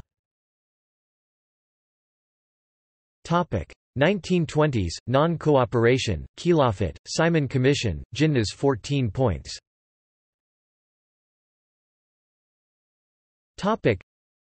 In 1920, after the British government refused to back down, Gandhi began his campaign of non-cooperation, prompting many Indians to return British awards and honours, to resign from civil service, and to again boycott British goods. In addition, Gandhi reorganised the Congress, transforming it into a mass movement and opening its membership to even the poorest Indians. Although Gandhi halted the non-cooperation movement in 1922 after the violent incident at Chauri Chaura, the movement revived again, in the mid-1920s. The visit, in 1928, of the British Simon Commission, charged with instituting constitutional reform in India, resulted in widespread protests throughout the country. Earlier, in 1925, non-violent protests of the Congress had resumed too, this time in Gujarat, and led by Patel, who organised farmers to refuse payment of increased land taxes. The success of this protest, the Bardoli Satyagraha, brought Gandhi back into the fold of active politics. 1929–1937, Round Table Conferences, Government of India Act.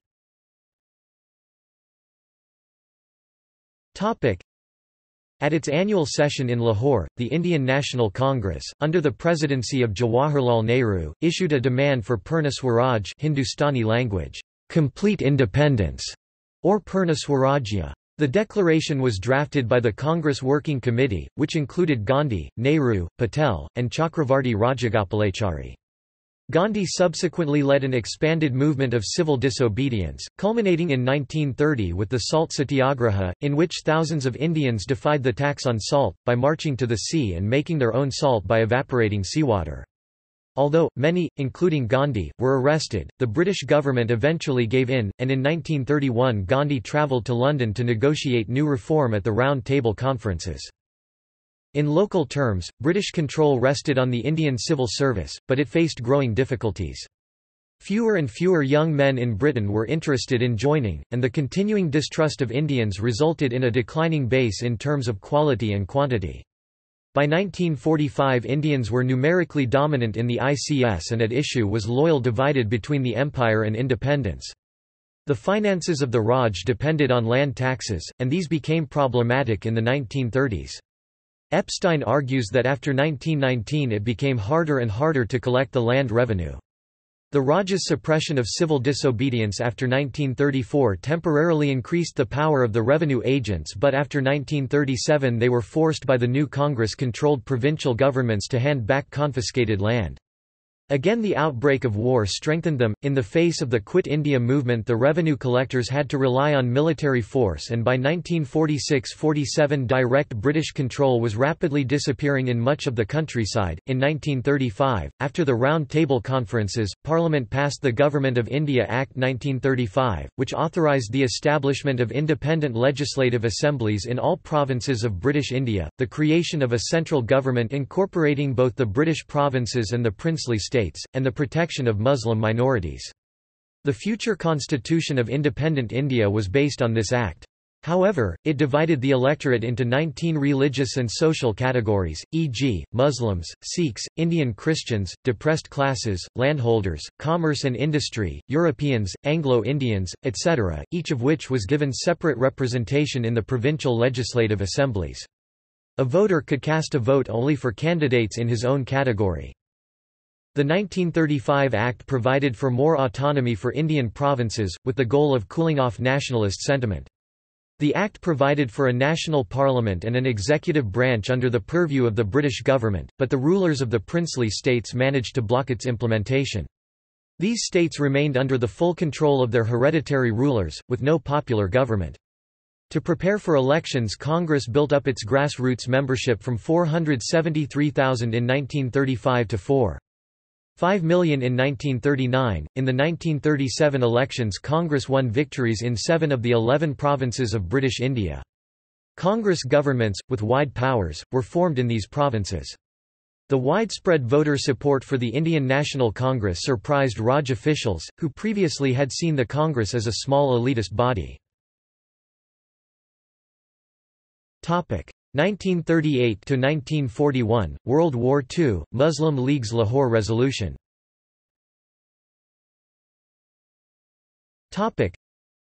While the Muslim League was a small elite group in 1927 with only 1,300 members, it grew rapidly once it became an organization that reached out to the masses, reaching 500,000 members in Bengal in 1944, 200,000 in Punjab, and hundreds of thousands elsewhere. Jinnah now was well positioned to negotiate with the British from a position of power. With the outbreak of World War II in 1939, the Viceroy, Lord Linlithgow, declared war on India's behalf without consulting Indian leaders, leading the Congress provincial ministries to resign in protest. The Muslim League, in contrast, supported Britain in the war effort and maintained its control of the government in 3 major provinces, Bengal, Sindh and the Punjab. Jinnah repeatedly warned that Muslims would be unfairly treated in an independent India dominated by the Congress. On 24 March 1940 in Lahore, the League passed the Lahore Resolution, demanding that the areas in which the Muslims are numerically in majority as in the northwestern and eastern zones of India should be grouped to constitute independent states in which the constituent units shall be autonomous and sovereign. Although there were other important national Muslim politicians such as Congress leader Abul Kalam Azad, and influential regional Muslim politicians such as A.K. Fazl-ul-Huq of the leftist Krishak Praja Party in Bengal, Fazl-I Hussain of the landlord-dominated Punjab Unionist Party, and Abid al-Ghaffar Khan of the pro-Congress Khudai Khidmatgar, popularly Red Shirts, in the northwest frontier province, the British, over the next 6 years, were to increasingly see the League as the main representative of Muslim India.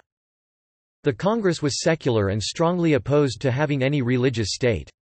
It insisted there was a natural unity to India, and repeatedly blamed the British for divide and rule tactics based on prompting Muslims to think of themselves as alien from Hindus. Jinnah rejected the notion of a united India, and emphasized that religious communities were more basic than an artificial nationalism. He proclaimed the two-nation theory, stating at Lahore on 23 March 1940, Islam and Hinduism are not religions in the strict sense of the word, but are, in fact, different and distinct social orders, and it is a dream that the Hindus and Muslims can ever evolve a common nationality. The Hindu and Muslim belong to 2 different religions, philosophies, social customs and literature. They neither intermarry nor interdine together, and indeed they belong to 2 different civilizations which are based mainly on conflicting ideas and conceptions. Their aspects on life and of life are different. To yoke together 2 such nations under a single state, one as a numerical minority and the other as a majority, must lead to growing discontent and final destruction of any fabric that may be so built up for the government of such a state. While the regular Indian Army in 1939 included about 220,000 native troops, it expanded tenfold during the war, and small naval and air force units were created. Over 2 million Indians volunteered for military service in the British Army. They played a major role in numerous campaigns, especially in the Middle East and North Africa. Casualties were moderate in terms of the World War, with 24,000 killed, 64,000 wounded, 12,000 missing, probably dead, and 60,000 captured at Singapore in 1942. London paid most of the cost of the Indian Army, which had the effect of erasing India's national debt. It ended the war with a surplus of £1,300 million. In addition, heavy British spending on munitions produced in India such as uniforms, rifles, machine guns, field artillery, and ammunition led to a rapid expansion of industrial output, such as textiles up 16%, steel up 18%, and chemicals up 30%. Small warships were built, and an aircraft factory opened in Bangalore. The railway system, with 700,000 employees, was taxed to the limit as demand for transportation soared. 1942–1945, Cripps Mission, Quit India Resolution, INA. The British government sent the Cripps Mission in 1942 to secure Indian nationalists' cooperation in the war effort in exchange for a promise of independence as soon as the war ended. Top officials in Britain, most notably Prime Minister Winston Churchill, did not support the Cripps mission and negotiations with the Congress soon broke down. Congress launched the Quit India movement in July 1942 demanding the immediate withdrawal of the British from India or face nationwide civil disobedience. On 8 August the Raj arrested all national, provincial and local Congress leaders, holding tens of thousands of them until 1945. The country erupted in violent demonstrations led by students and later by peasant political groups, especially in eastern United Provinces, Bihar, and western Bengal. The large wartime British Army presence crushed the movement in a little more than 6 weeks. Nonetheless, a portion of the movement formed for a time an underground provisional government on the border with Nepal. In other parts of India, the movement was less spontaneous and the protest less intensive, however it lasted sporadically into the summer of 1943. It did not slow down the British war effort or recruiting for the army. Earlier, Subhas Chandra Bose, who had been a leader of the younger, radical, wing of the Indian National Congress in the late 1920s and 1930s, had risen to become Congress president from 1938 to 1939. However, he was ousted from the Congress in 1939 following differences with the High Command, and subsequently placed under house arrest by the British before escaping from India in early 1941. He turned to Nazi Germany and Imperial Japan for help in gaining India's independence by force. With Japanese support, he organized the Indian National Army, composed largely of Indian soldiers of the British Indian Army who had been captured by the Japanese in the Battle of Singapore. As the war turned against them, the Japanese came to support a number of puppet and provisional governments in the captured regions, including those in Burma, the Philippines and Vietnam, and in addition, the Provisional Government of Azad Hind, presided by Bose's effort, however, was short-lived. In mid-1944 the British Army first halted and then reversed the Japanese Yugo offensive, beginning the successful part of the Burma campaign.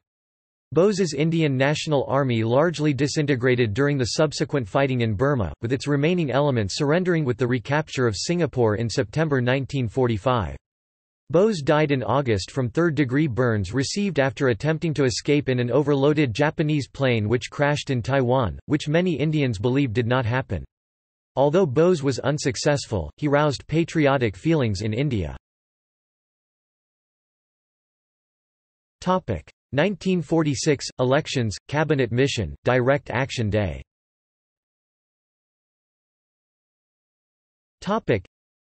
In January 1946, a number of mutinies broke out in the armed services, starting with that of RAF servicemen frustrated with their slow repatriation to Britain.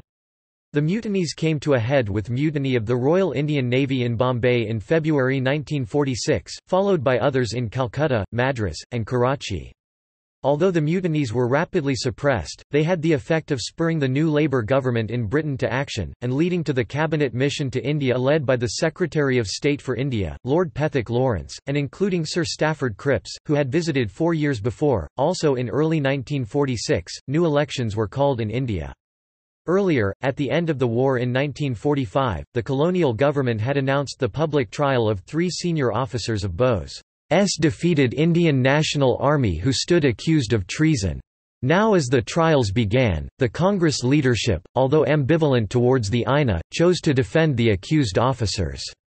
The subsequent convictions of the officers, the public outcry against the convictions, and the eventual remission of the sentences, created positive propaganda for the Congress, which only helped in the party's subsequent electoral victories in 8 of the 11 provinces.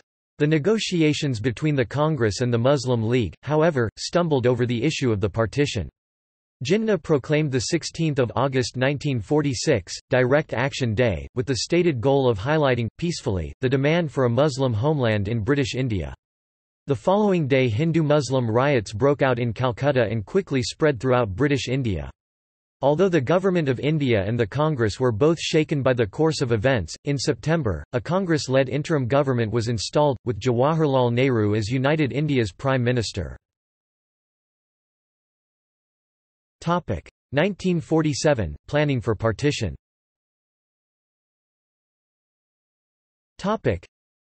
Later that year, the Labour government in Britain, its exchequer exhausted by the recently concluded World War II, and conscious that it had neither the mandate at home, the international support, nor the reliability of native forces for continuing to control an increasingly restless British India. By the end of 1945, he and the Commander-in-Chief of India, General Auchinleck, were advising that there was a real threat in 1946 of large-scale anti-British disorder amounting to even a well-organized rising aiming to expel the British by paralysing the administration. Less than pre-greater than pre-greater than ... It was clear to Attlee that everything depended on the spirit and reliability of the Indian Army. Provided that they do their duty, armed insurrection in India would not be an insoluble problem. If, however, the Indian Army was to go the other way, the picture would be very different. Thus, Wavell concluded, if the army and the police failed, Britain would be forced to go. In theory, it might be possible to revive and reinvigorate the services, and rule for another 15 to 20 years, but it is a fallacy to suppose that the solution lies in trying to maintain status quo. We have no longer the resources, nor the necessary prestige or confidence in ourselves, decided to end British rule of India, and in early 1947 Britain announced its intention of transferring power no later than June 1948. As independence approached, the violence between Hindus and Muslims in the provinces of Punjab and Bengal continued unabated. With the British Army unprepared for the potential for increased violence, the new Viceroy, Louis Mountbatten, advanced the date for the transfer of power, allowing less than 6 months for a mutually agreed plan for independence. In June 1947, the nationalist leaders, including Sardar Patel, Nehru and Abul Kalam Azad on behalf of the Congress, Jinnah representing the Muslim League, B.R. Ambedkar representing the untouchable community, and Master Tara Singh representing the Sikhs, agreed to a partition of the country along religious lines in stark opposition to Gandhi's views. The predominantly Hindu and Sikh areas were assigned to the new nation of India and predominantly Muslim areas to the new nation of Pakistan. The plan included a partition of the Muslim majority provinces of Punjab and Bengal. 1947 Violence, partition, independence.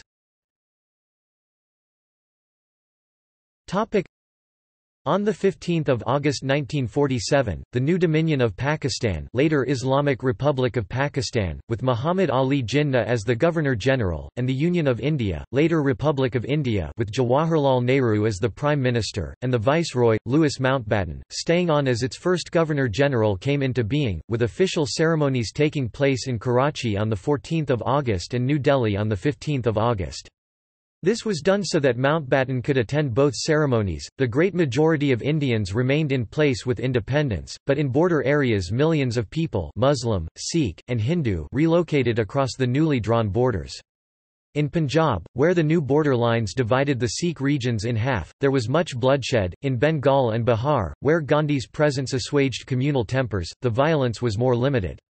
In all, somewhere between 250,000 and 500,000 people on both sides of the new borders, among both the refugee and resident populations of the three faiths, died in the violence. Other estimates of the number of deaths are as high as 1,500,000. Ideological impact.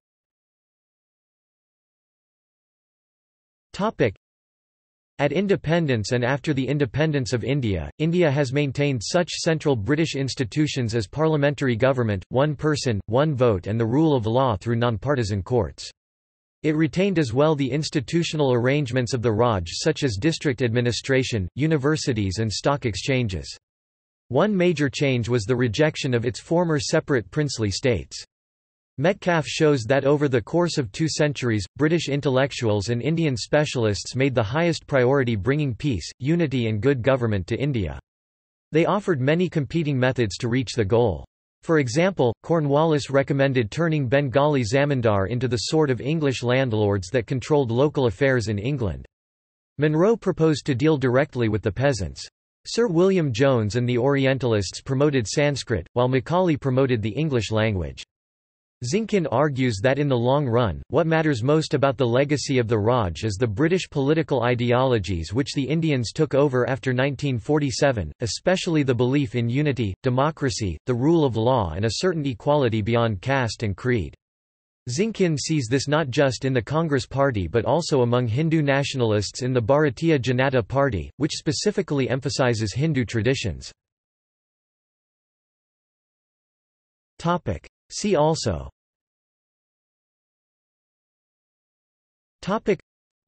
List of Governors-General of India, Company rule in India, Legislatures of British India, Indian independence movement, Western imperialism in Asia, Interim Government of India, Colonial India, Glossary of the British Raj Hindi-Urdu words, Direct colonial rule. Notes.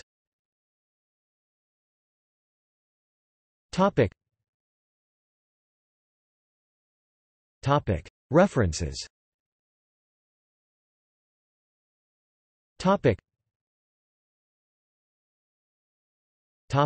Bibliography.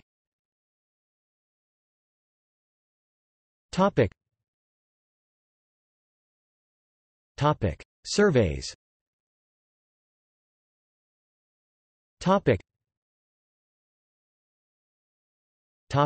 Specialized topics.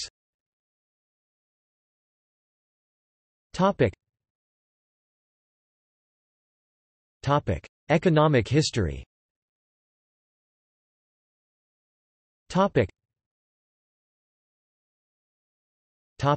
Historiography and memory. Andrews, C.F. 2017. India and the Simon Report. Routledge reprint of 1930 first edition. p. 11. ISBN 9781315444987. Durant, Will 2011, reprint. The Case for India. New York, N.Y., Simon & Schuster. Ellis, Catriona 2009. Education for All, Reassessing the Historiography of Education in Colonial India. History Compass, 7 363–75. doi 10.1111 j 1478/0542.2008.00564 x. Gilmartin, David 2015. The Historiography of India's Partition, Between Civilization and Modernity. The Journal of Asian Studies. 74 23–41.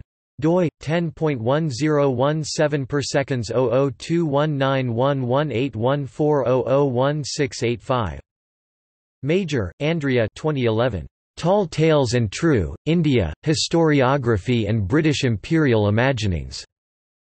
Contemporary South Asia. 19 331–32.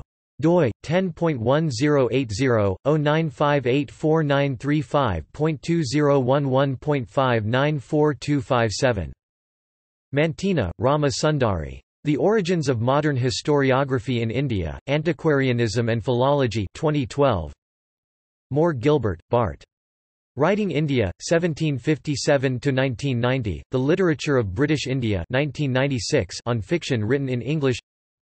Mukherjee, Sumyan. Origins of Indian Nationalism, Some Questions on the Historiography of Modern India. Sydney Studies in Society and Culture 13 2014, online.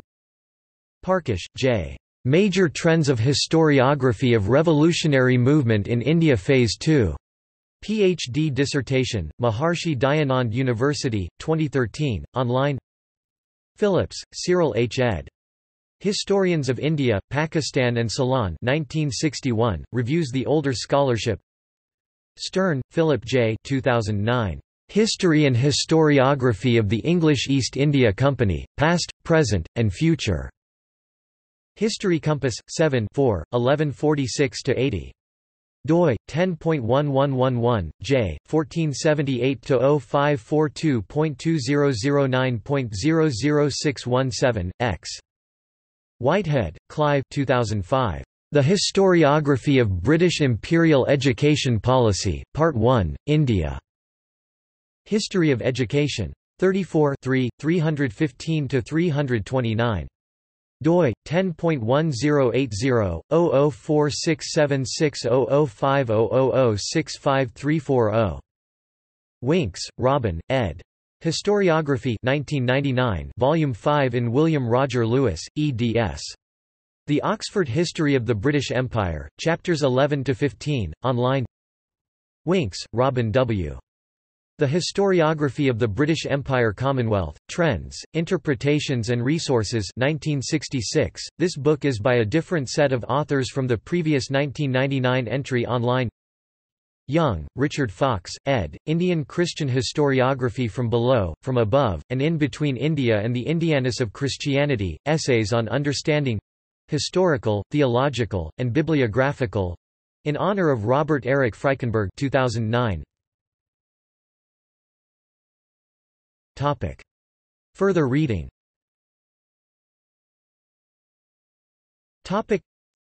Simon Report 1930, Volume 1, Wide-Ranging Survey of Conditions. Keith, Arthur Berrydale 1912. Responsible Government in the Dominions. The Clarendon Press, major primary source. Year books and statistical records.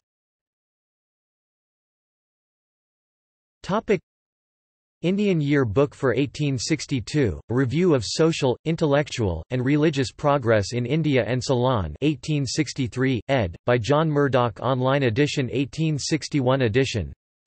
The Year Book of the Imperial Institute of the United Kingdom, the Colonies and India, a statistical record of the resources and trade of the colonial and Indian possessions of the British Empire 2nd, ed., India, 1893, pp. 375–462 via Google Books. The Imperial Gazetteer of India 26 volume, 1908–31, highly detailed description of all of India in 1901, online edition. Statistical abstract relating to British India, from 1895–96 to 1904–05 London, 1906 full text online. The Cyclopedia of India, biographical, historical, administrative, commercial 1908 business history, biographies, illustrations. The Indian Year Book, 1914 snippets. The Indian Annual Register, a digest of public affairs of India regarding the nation's activities in the matters, political, economic, industrial, educational, etc. During the period 1919 to 1947 online. 1930 edition, 1921 edition, 1919 to 1947 editions.